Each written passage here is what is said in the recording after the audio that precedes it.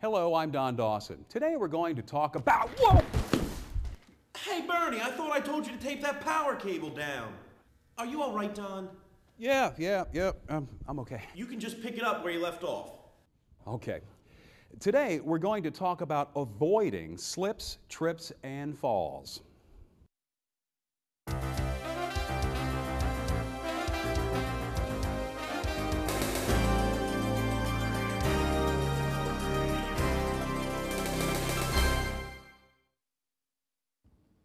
Well, that was a little embarrassing, but the fact is that these types of embarrassing situations can be more serious than people think.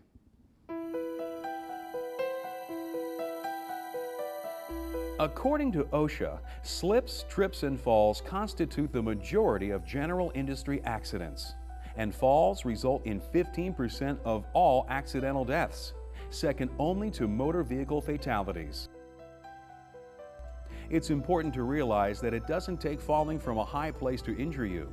Simply slipping on a wet floor or tripping over a small object can result in a fall that lands you in the hospital with a broken bone, strained back, or concussion.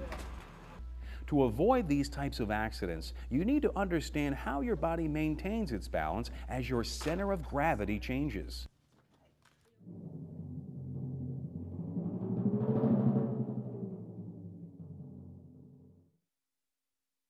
Center of gravity is defined as the point at which the entire weight of an object can be balanced.